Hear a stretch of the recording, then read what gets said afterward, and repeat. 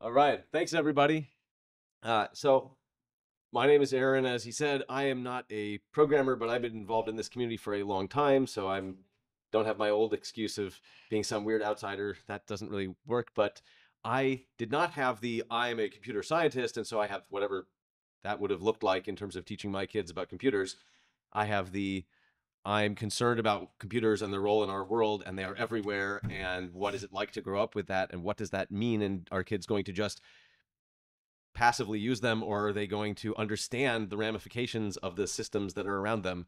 And I was thinking about that when I was interested in thinking about how I was going to bring up all these things and have my son use a computer for the first time or get involved in all of this. So uh, I had the idea that we were not going to just let him use computers to just use them, but to actually understand the systems and how they work and things like software freedom, which we all talk about here. So I want to make sure these ideas are accessible to somebody who's 5 or 6. He's probably 5, maybe 6 when we first got a computer. I didn't rush on that. I don't like the idea of giving, I see too much of this, the kid gets a tablet when they're toddlers or something just to, I don't know, keep them quiet or something. The parents are busy or something. And I just was not okay with that, of course, besides it being free software, proprietary software, or anything else. Um, so we set up a laptop and I was deciding what to do. Should it be, there's all sorts of games. I asked other people for ideas and very few ideas came through. People sort of said, well, there's this game, that's fun, and it happens to be free software. But if he has the same experience running some game that somebody would have if it's a proprietary game, and as far as he knows, it's just I'm playing on a game and it's on a computer, he's not learning anything about these issues. He's just playing computer games, and like I get the satisfaction of going, well, it happens to be free software.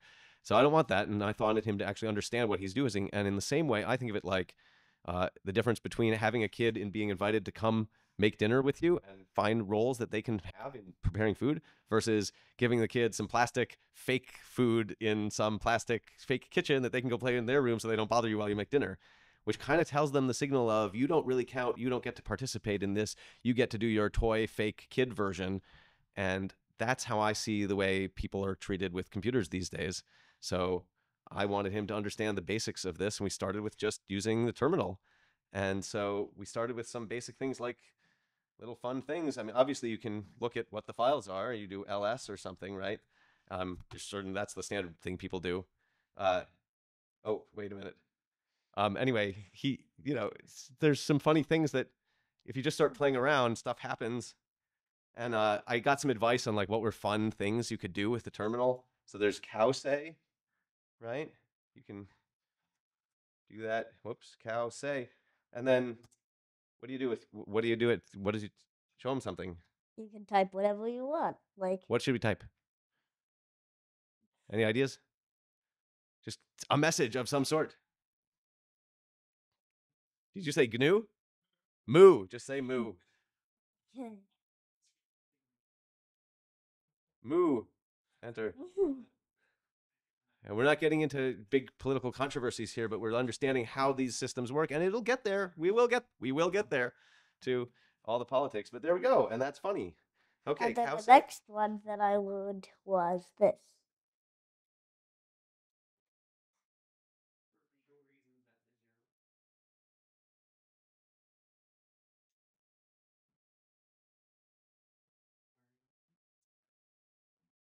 And you need to put on quotes in Well, order for it we to learned that work because, of with course, if you multiple words. yeah, so multiple words. You gonna type something with multiple words? Uh, Here, let's go quick. I'll just help you with whatever you go. Whatever. If you, it doesn't do it because you didn't have quotes, and so that's what we learned. So you actually try stuff, things don't work. Yeah. yeah. Actually, I'm going to remind him, though this is like years ago now because we've moved on into more and more advanced things. One of the first things that happened is we were just doing cowsay, and one time he was like, "Well, I want to try it like something like this. I'm going to say cowsay, cowsay, ha ha ha ha. That's funny." And then he'd say cowsay, cowsay is cool, and then he went like this. What's going to happen? What? And then I didn't know, and I was like, "What happened?" there's like, that's a special code. There's like, computers have these special codes. Certain things mean things. That's called a bang. And if you do 2 of them, it does that. And then he was like, Dad, that's hilarious. What would happen if we did that again? Because if you went cowsay, if you did, this is going to take me a moment because it doesn't actually work in the terminal to do this. If you did cowsay bang bang again, it would do this. And then if you did cowsay bang bang again, it would go like, whoops, I typed it wrong. If you do cowsay, if you do this, and then you do the whole darn thing again, and then you say, yeah, at the end of it, whatever, and then it goes like this, and you say, yeah, that's great, and then it goes like this, and then you go, oh, that's great, yeah. And then it starts going, and then it's like, oh, I see this is like a loop, and it's making a loop, this is crazy. So, I mean, we were laughing about this, and this was funny, and then he just started typing cowsay, like saying 5 + 5 = 10 or some math thing. And so I was like, oh, you can actually do math on this, you could do basic calculator, and then so we learned how you do, like, use different symbols on the computer and this thing. So we're learning the basic maths of whatever, how these things work. And oops, it's, what do you do? Quit. Quit. So we're just playing around with this, and we did crazy things like, whatever. What do you want it to say? Something crazy, right? Just ask him. Whatever. You did something like this, and I was like, well,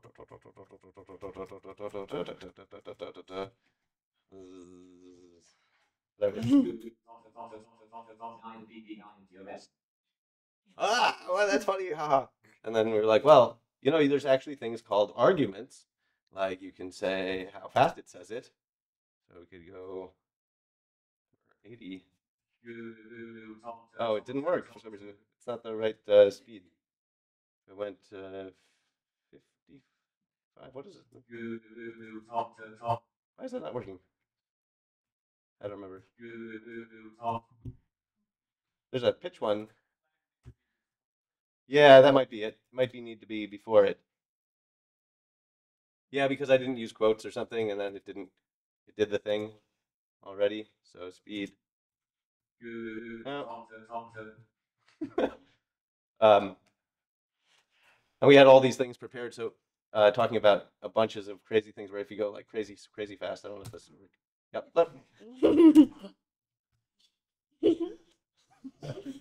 So, we better take a break. A rest break. We don't have time for a rest break right now. But one of the things that I did when I set up his computer was to make sure that we remember to take breaks and use good posture and other things, because I don't want him to just get addicted into some, computer spectacle. And these are problems. So this is learning how to use computers in a healthy way.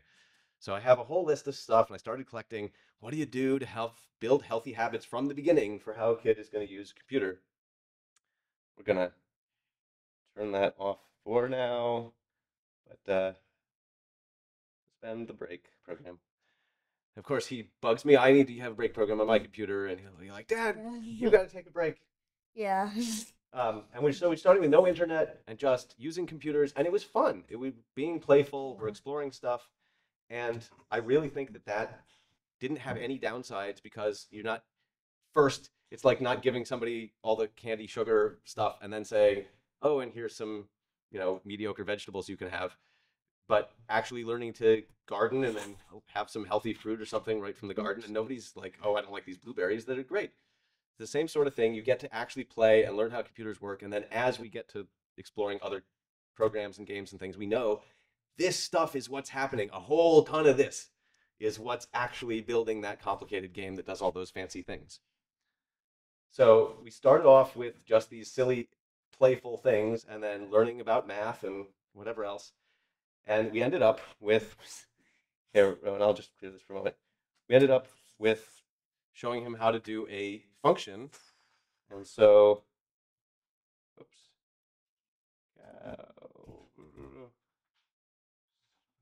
So we did this. Oops, that's not the one I wanted. There's a function. So that's how we did that. Cowspeak is a function that does cowsay and espeak at the same time.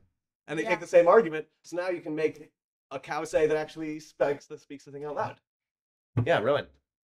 And also, we have it in our program, Cowmath, and some of it we needed to change in order to make cow faces. So yeah, so you can do cowsay with these other commands. We'll talk Yeah. about. So let's just give them a tour. So Yeah. Rowan, what I want to do is we're gonna have to go cd to the Cowmath thing. So we ended up making a script, and this is our first Yeah. thing. And this is not something planned. I didn't have, here is the lesson plan, and everybody shall do it this way, blah, blah, blah. It was like, I'm going to start with something, I'm going to show him something silly, and we're going to explore. And then he was like, well, how about this thing? And then we discovered random stuff. And this is more playful and more entertaining than if it was just some strict whatever. And so we've got this program, and I'm going to do, so remember how to do this, Rowan? Git check out. So we actually have already used Git, and we already did. This is the thing we did for this conference. This is our third conference, by the way. We presented for the first time remotely at Libre Planet a year and a half ago, and once our first in person was at Seagull in last November. And at each of these, we've had wonderful experiences and continued improving what we're doing and getting feedback. So now this is we are going to give you a little tour of the versions of this program. So if you then go, Rowan, I'm just helping out so this goes faster. But now, can you do nano and then open the Cowmath thing so that we can show them this code? So he wanted to say, well, you could do a, how do you combine these things and make it like, it gets really complicated if you start doing all in just on the command line, like start collecting and do and try to like make bunches of things happen. So, well, that's where you use files. So you actually put a bunch of the programs that you want to do that you were just doing in the command line, you can put them into a file and then it will run all of them in one big thing. So this was the first one that he made. We'd learned how to do some math and some random stuff, and he was like, oh, I can make these different things, do this, and then we're going to run it for you. So remember bash, right? And then run it. 9 plus 97 equals 106. There we go. We got a like complicated program now. Right? But then check out version 2.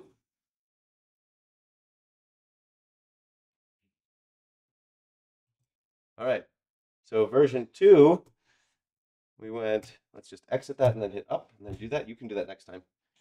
Whoa, we made it way more complicated. And so we were like, well, how about if it asks you and you have to answer the question? And so it goes, we never did that. So no, there. What is 6 plus 4? When you answer wrong, it does this. I'm going to tell you in from this. We'd watched Duck Soup and like from Marx Brothers on archive.org when I was just like, he was looking for something silly. And then he like picked up that line. It was that I didn't, it wasn't my idea. It's his program. But okay, so after we presented at Libre Planet, and that was where we were at, he was like, oh, I don't know, maybe I should make it more straightforward. And we ended up with something that it could ask you and tell you wrong, but you can really keep going. You don't just doesn't end the program. So now we've got that version. It's going to do the same thing, but actually keep going. We'll go on. Let's go to version 4. And we've got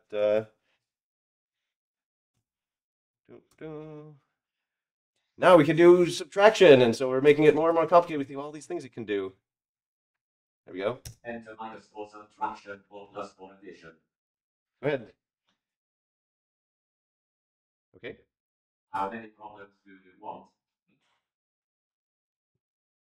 What is 18 minus 9? And when you do wrong, it does this. You are wrong. Do it again. We changed the first. Okay, We changed so the thing. You can say, You did it. What is 17 minus 11? now we've got a program, and it's asking you math questions and whatever. And then we were like, okay, well, we can move on to more advanced math. And so we've got now the next version. For subtraction, plus 4 addition, or asterisk for multiplication. And that had all sorts of challenges because we didn't want it to say asterisk. If you do asterisk, we want it to say times. We had to learn about symbols, and so there's little How many bugs. problems do you want? What?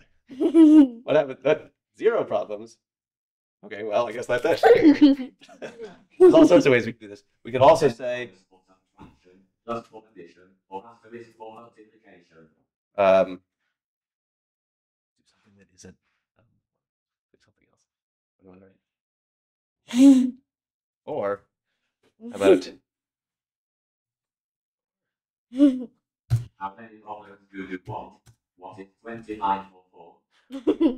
what does that even mean? Okay, so we're learning all sorts of things by just experimenting and changing things and trying what works, and we fix bugs, and now we're programming, and we're understanding some basic things. And then the core point is, okay, this is one way to learn programming.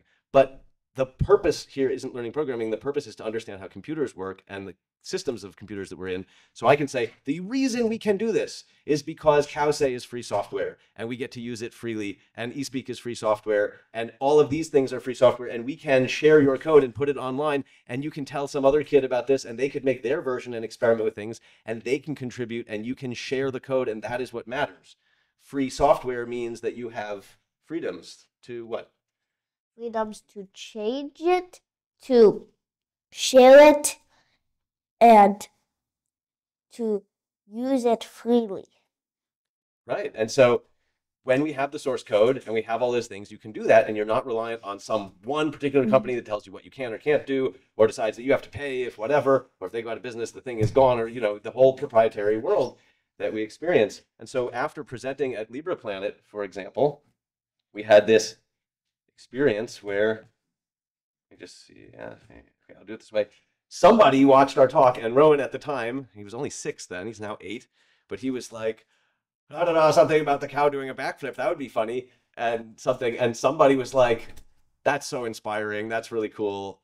It's not just about you being the programmer on your own who does everything in isolation. You can talk to other people, you're in community, and I have never worked on cowsay. That's not a program I've ever done anything with, but I'm just going to make this happen for you. And there's a Git patch that is put into the currently most maintained version of cowsay that somebody needs to help actually get totally merged so that it's more available to the world. But it does this.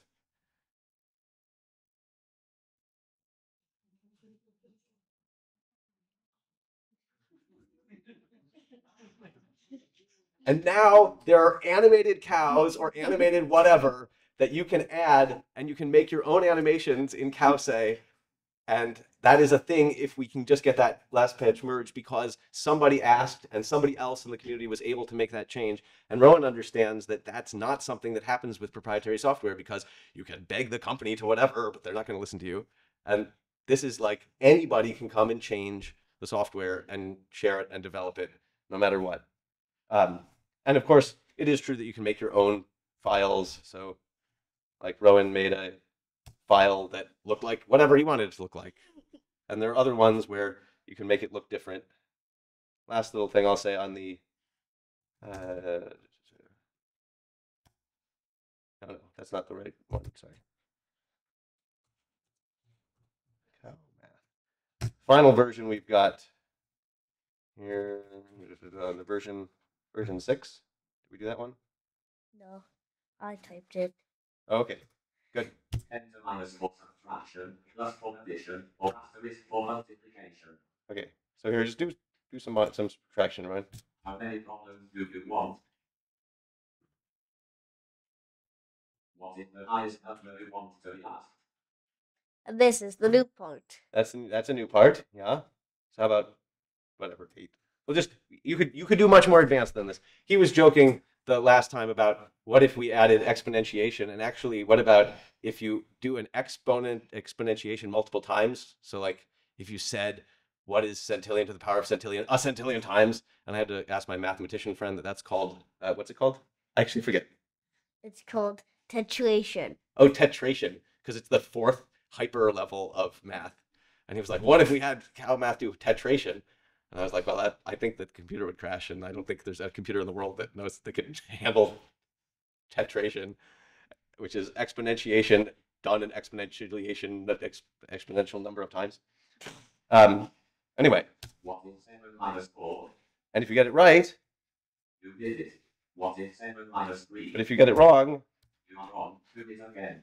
So the face changes to tell you, because like you do that, and there's so many things we could just imagine all the possibilities of where this could go.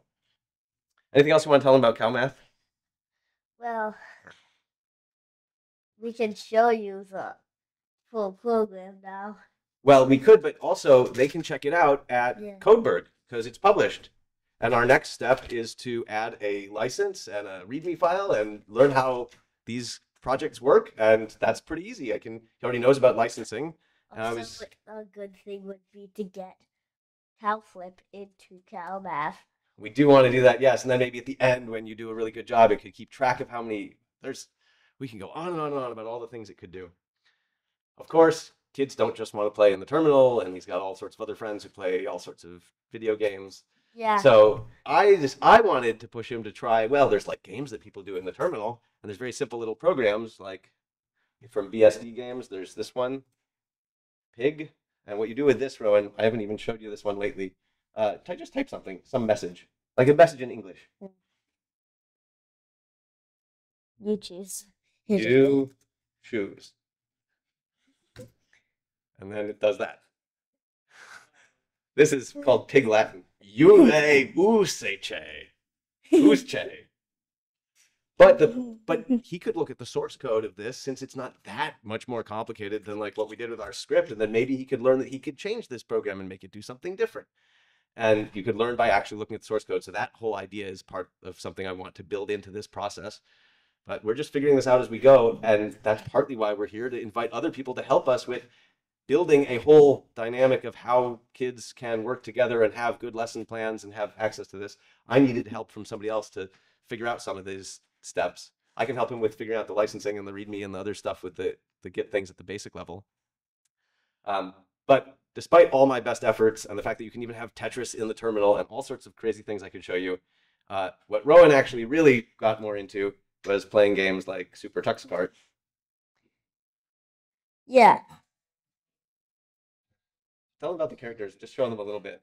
There are a bunch of characters, and and some of them you have to win. You have to race and win to unlock them. Yeah. So, like, what's this character? Wilbur from GIMP. Oh, did you just play something? I don't know. I don't even know this game. So, like, at some point, I ended up falling into the okay, you can use your computer thing, and he's sort of doing stuff. And this is pretty darn good software. So these are like highlights. And I started reviewing all the different games out there. So there are games that are like really pretty advanced. Like this is a standout example of free software. And then there are games that were like they kind of work, they're beta, there was something broken. And I couldn't find any guides that literally said, here's the free software games that are really just great and they're not compromised and they're really good and this is going to work well. It's just, I found giant lists of games, but not games that would be like appropriate for kids. Some of them are violent, or some of them are on themes that I wouldn't want them to get into, or some of them are too complicated.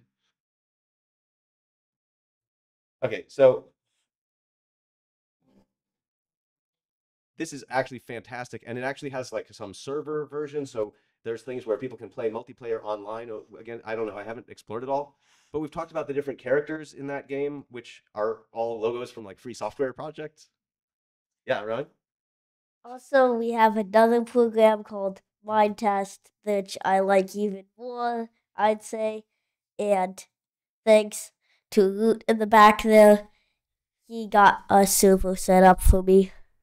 So I had not actually set up a server. I like installed the thing after somebody at Libre Planet was like, Rowan, you got to try Mind Test. And I was like, oh, I don't know. And something, I heard people get really addicted to Minecraft or something.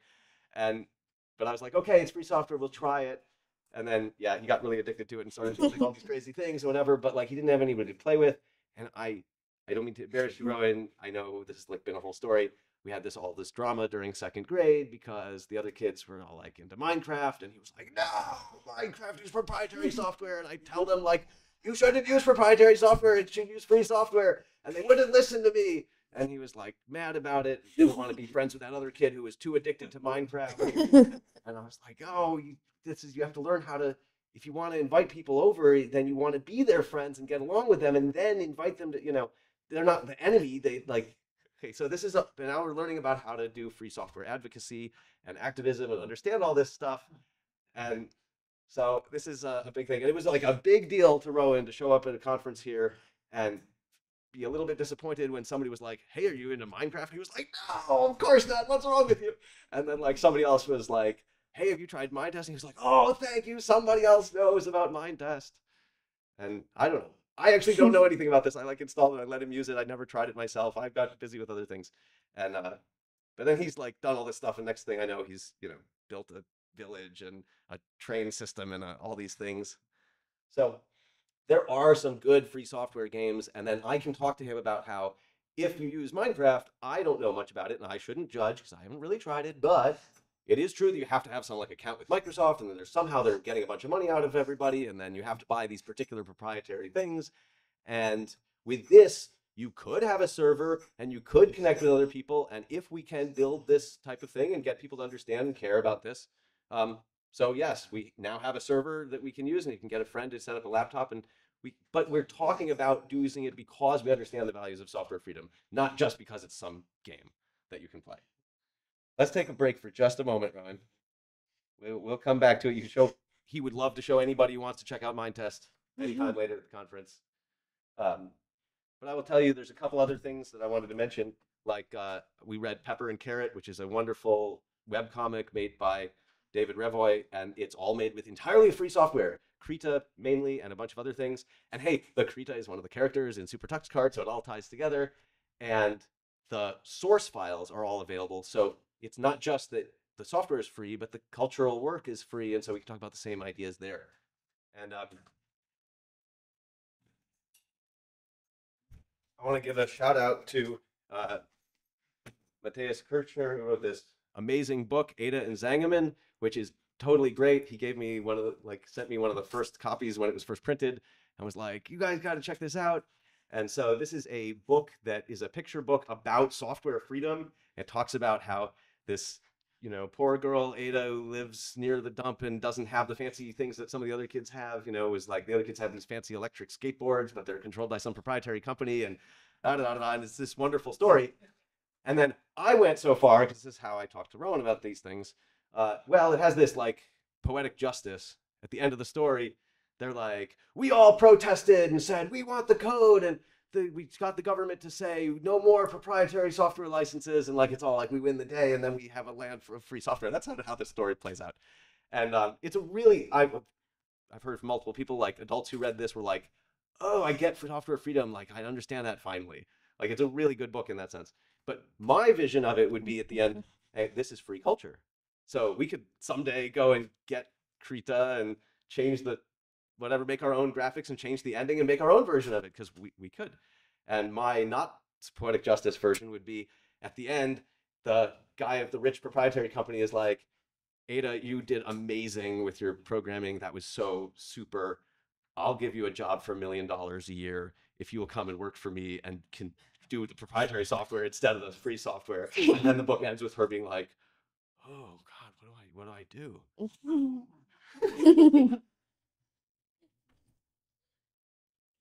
And here's another thing that I have a vision of where this could all go. There needs to be obviously an Ada with the skateboard like character in Super Tux Kart, because that's perfect. And now there's this character, it all ties together. So we need to learn how to make characters in Super Tux Kart or do stuff in Blender. And so we can all do amazing things with free software. So for example, Blender is of course free software, and there's the Blender movies. And so I was showing Rowan that and talking about that and how we can actually get the files. So yes, and there's one that is particularly extra good. It's called Glass Half. It's about perspective, and there's this guy and a woman well, we could, but okay, it might be a bit. No, it's only a few minutes long. We got 15 minutes. Go ahead. Okay. Just double click.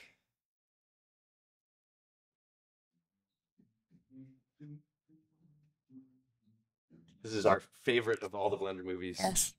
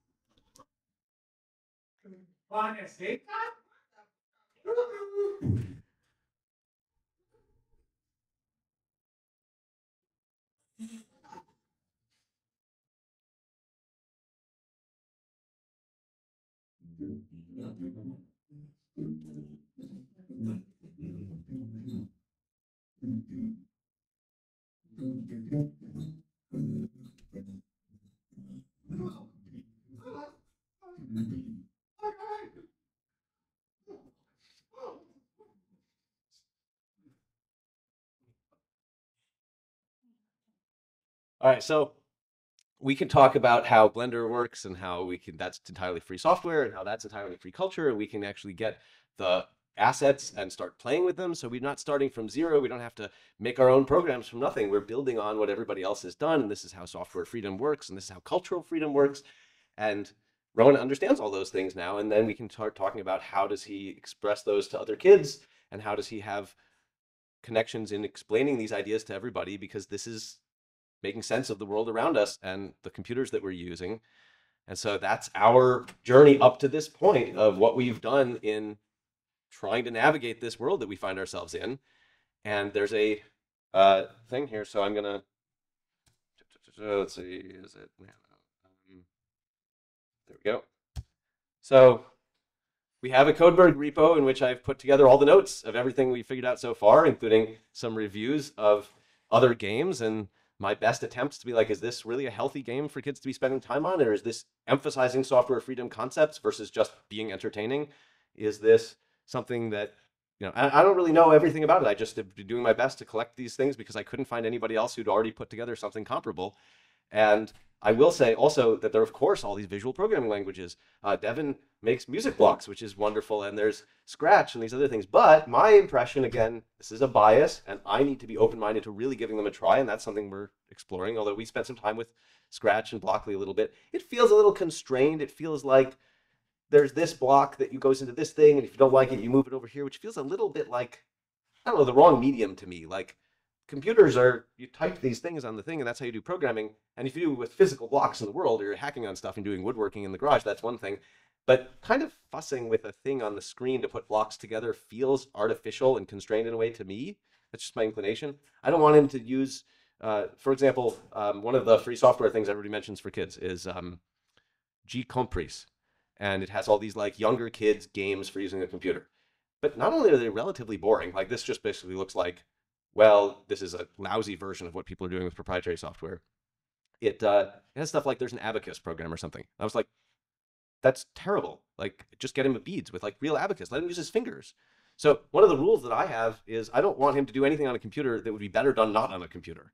The goal isn't to use computers. The goal is to understand society and understand the systems around us. And I don't want to put things on computers just to be on computers. So there are principles that I've sort of laid out in how I'm describing what we're trying to do. And then I'm trying to figure out and navigate how to put this all together. And it's still a work in progress. So I invite everybody to check this out, ask questions, talk to us about these things, give us ideas, and contribute even to help us build a resource so that the next generation will actually understand and care about the technology around us. Ronan, do you want to say anything else before we open up for questions? No. Nah, not right now? Okay. Yeah. Well, he has lots to say all sorts of times, depending upon what topics we bring up. But thank you for coming. We are around, and he'll be around more and happy to talk to people about any of these things. Thanks for coming. You still have a few minutes,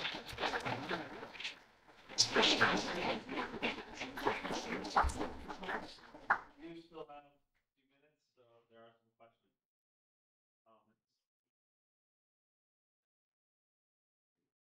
What's your opinion on graphical programming languages in general? Like the one that I sometimes use is Pure Data, which is actually for music.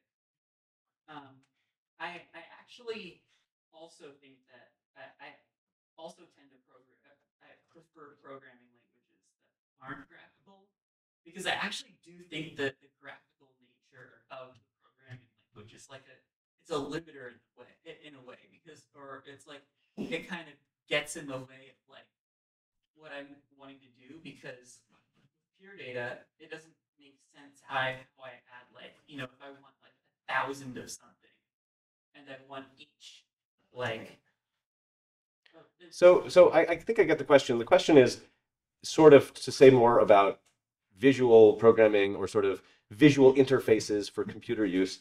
And the truth is, I look at each of these things and sort of think, like, as an educator, is this helpful for kids in understanding this core point that I want to get at, which is understanding the technology and knowing how to use it and knowing how to be in control of it and how to communicate about it, like looking at the big systems.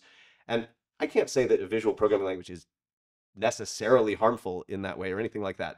I think they all have their pros and cons. So I would want kids not to think the way computers work is you push blocks around, but I want them to understand this is a tool that exists in a space for some reason, that the reason somebody typed a bunch of stuff to make this work, and in the background there's typing, and maybe it's practical to just put these lines together or something, but you kind of know what you're doing. But that's just my bias about it. The truth is, I haven't done tons with pure data, and I'd be open to trying it, and we'll see how it goes with Roman or something. And you know, I have in my list of steps to do to spend even that much more time on these things. But I will say one last thing as an educator on that topic. I really love how Scratch emphasizes people sharing their projects and taking each other's projects that are a free license and then adapting it. So there's a bit of that, although it doesn't seem to be as front and center as I want it to be. But I have seen way too much in all sorts of programming things that's like not encouraging people to really do silly, fun things. It's just like do these relatively tutorial, boring sort of steps and look how it got a result. And now you get this thing that, we made a drawing that looks worse than what you would do with crayons. I don't know why that's interesting. Like, it's much more fun to have espeak say some bizarro gibberish and we laugh about it than it is to say, it said hello world. Look, I did a thing and now I did the whatever and everybody makes this exact program. That's really dull. Like, we have to know how to make it entertaining. Yeah, I recently taught a summer camp, and the kids learned on the MakeCode platform. The what is it? Oh, Make code? and it's the blocks are MakeCode and Python. Uh-huh. You can write program with visual blocks, and then you can code on Mm-hmm. TypeScript or the Python segment, and it will show you. Well, I'll tell you from my overall perspective that I don't have any problem with that type of method. I do see in the world largely that I run into people who did various types of coding education stuff, including whether it was something like make code or something that was more text-based.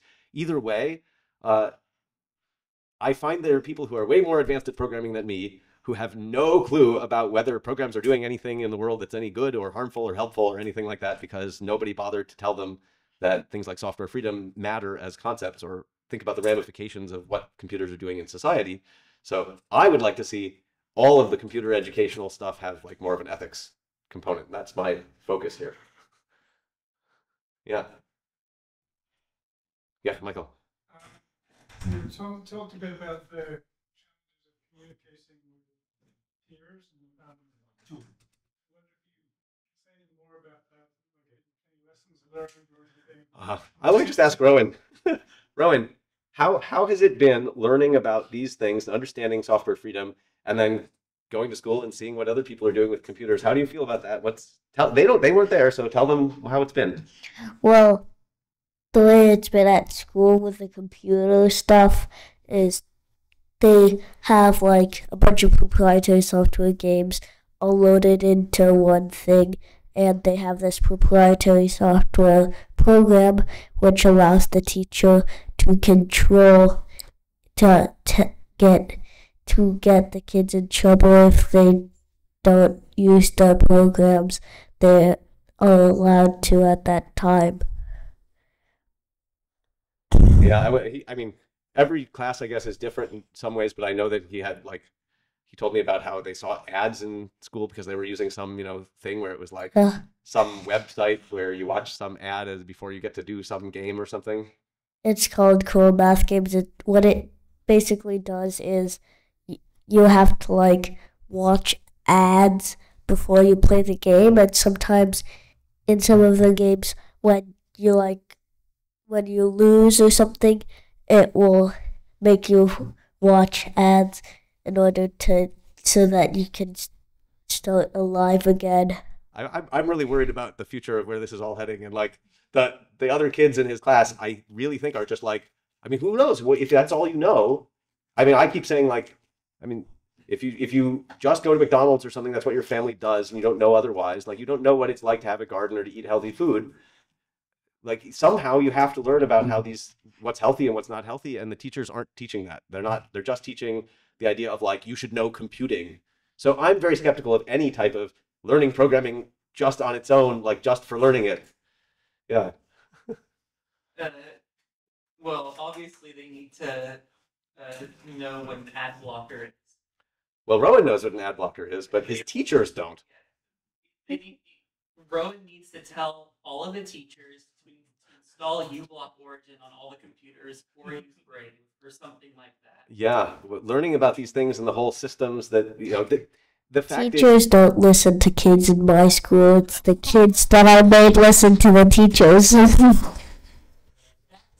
very basic statement. I remember I was in middle school. I got in trouble for, I can't remember exactly what I think I was trying to customize, like get rid of stuff on my own desktop for my school account, and the teachers didn't understand that it was only for my account, not for the entire computer. So I think the big issue is there is this big challenge of it is a very complex social skill to figure out how to look at the systems in the world and talk to other people so they understand.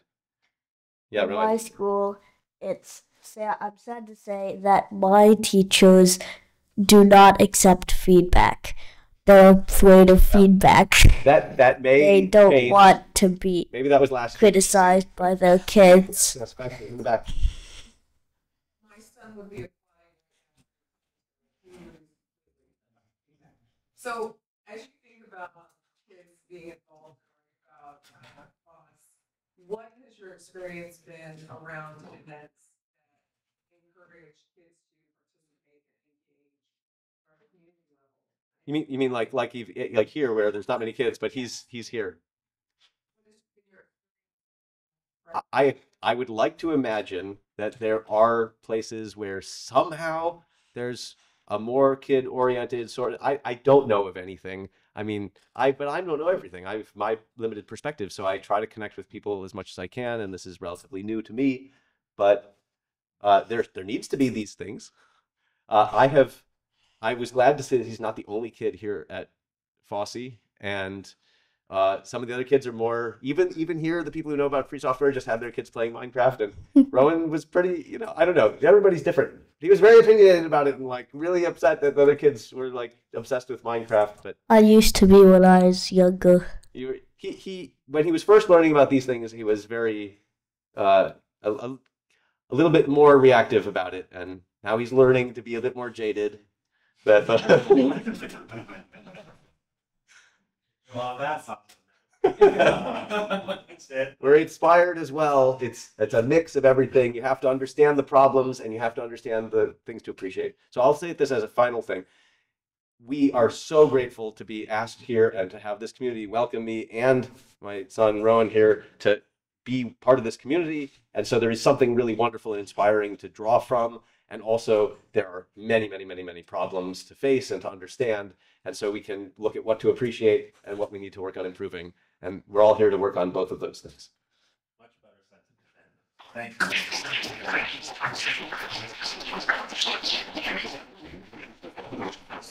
you.